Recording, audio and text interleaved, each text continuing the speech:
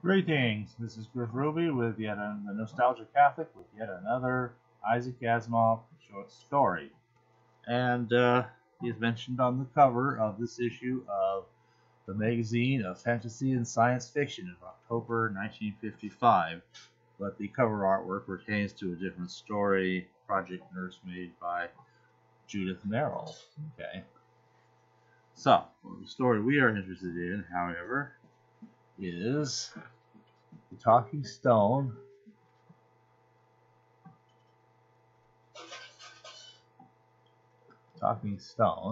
by Isaac Asimov, which appears on page 107, by the way. So, 107. Okay. Well, there's not too much in change here. In fact, in the text, they're almost identical as far as I can tell, with one lone exception near the very, very end. It needed the registry number of a certain spaceship, and somebody says, "Oh," then his craggy face brightened. "But I'm an idiot. The number's gone, but we can get it in a flash from the Interplan Registry." They fixed that to Interplanetary Registry, which makes a lot more sense. I mean, this is interplanetary. This is about spaceships and asteroids and strange rock-like beasts that live among the asteroids and feed off, of all things, gamma radiation. Well, there's a nice little blurb. Let's start with the blurb here. That, of course, does not get reprinted. At about the time this issue appears, Isaac Asimov will be the guest of honor at the 13th World Science Fiction Convention, and with good cause. Now only 35, what a young guy. Asimov has been writing and selling science fiction for almost 17 years, and creating still recognized classics as long ago as 1941. His range has been unbelievably wide, from hypergalactic epics rivaling E. Smith in length and scope to the latest development, brief vignettes as concise and funny as those of Frederick Brown, which you'll be reading in fantasy and science fiction in the near future. But out of all of his range, which also includes both light verse and weighty textbooks, I think he'll be most remembered for two things: his formulation of the logical laws of robotics in the celebrated Positronic Robot series, and his highly successful attempts to fuse science fiction with the formal detective story. Last January, we brought you The Singing Bell, the first of the detective adventures of Dr. Wendell Urth. Here is a second puzzle for the plump extraterrestrialist and for you, as you are challenged by the assurance that, though the crime could take place only in the space future, every clue is fairly presented for a solution by today's reader. So, after that, the text of the story. And what is the story? Well, this guy runs some sort of station on some asteroid where they help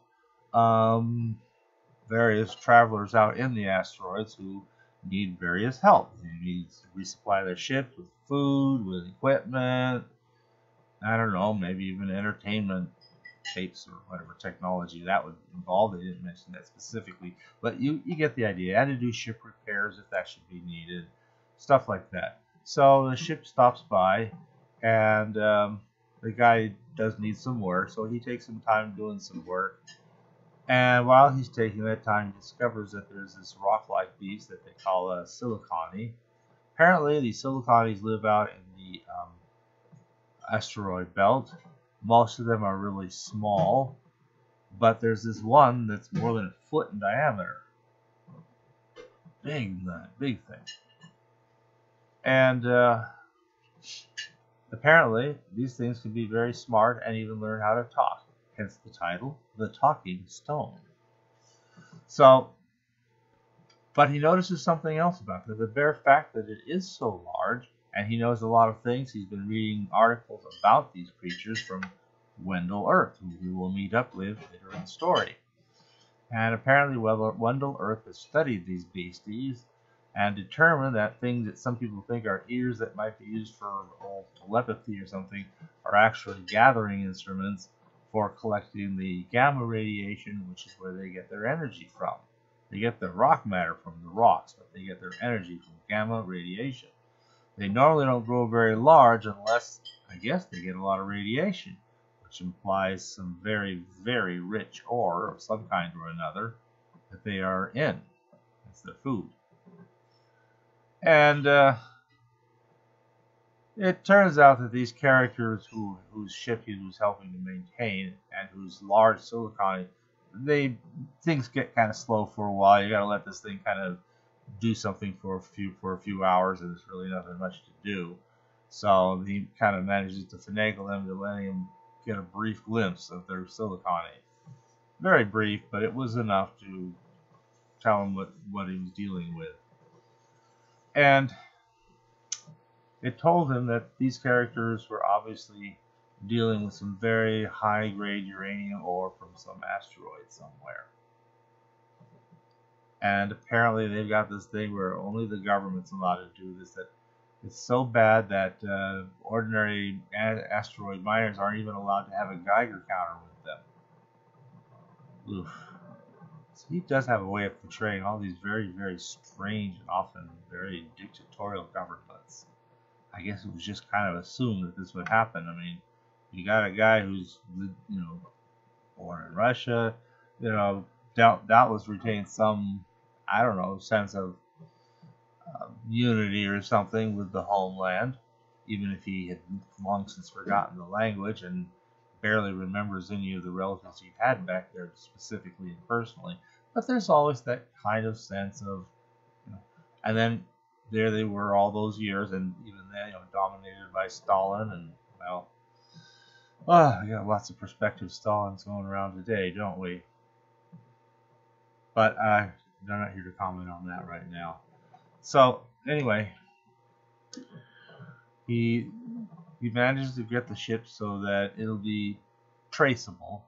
Only when they trace it, it turns out it's been hit with a meteor, and everybody's dead. It's got a good supply of very rich uranium, so at least he can prove that they were doing that, and it was right that he, made the ship traceable. That was okay. It could have been bad for him if it wasn't. But then on the other hand, where is the uranium-rich asteroid? Those guys knew. They're all dead. But the Silicon knew, well, Silicon didn't really know. He just knew it as home, but he just kind of left it to his human friends or whatever they are to help him find his way back someday, I guess. And but he said, but I do know, there's numbers. I don't know much about numbers, but I think the numbers would be, they have the numbers, yeah. And where are the numbers? They're on the asteroid. That's a lot of usefulness. We need to find the asteroid. If we could find it, then we could trace its motions and recalculate those numbers. But you need the numbers to find the thing first in the vast reaches of outer space. They're hoping, well, if we just look around randomly, maybe 1 in 1,000, actually 1 in a million chance we might find it. That's their only chance. If not, we just got whatever their immediate cargo was, which still isn't a bad find, but, what's a small ship's cargo of uranium ore as opposed to a whole asteroid of this stuff? You could have nuclear power, it'll kingdom come on this thing. And this is all assuming uranium-based nuclear power. Well, they take the whole problem to Wendell Urth, and Wendell Urth figures out, what on the asteroid really means. It's said by the Silicon. It's not what everybody thought, and it's kind of a suitably clever sort of solution. The only downside of it at the end that I kind of caught it, well, there's two. There's one that they were a little harsh with that Silicon animal. I mean, they're trying to get the answer off of this. And the Silicon, the poor thing got injured and is sick and dying. And he's saying, what comes after death? He asked that twice. And they don't even answer that. They say, look, just answer this question. And then they say, where would this be? And he finally just says, on the asteroid. That's his last words. And they're thinking, is that maybe when he dies, he'll go back to the home on the asteroid he came from? Is he mumbling something about that? Or is he saying something about where the numbers would be found? And Wendell Urth concludes he's actually giving something useful about where the numbers would be found.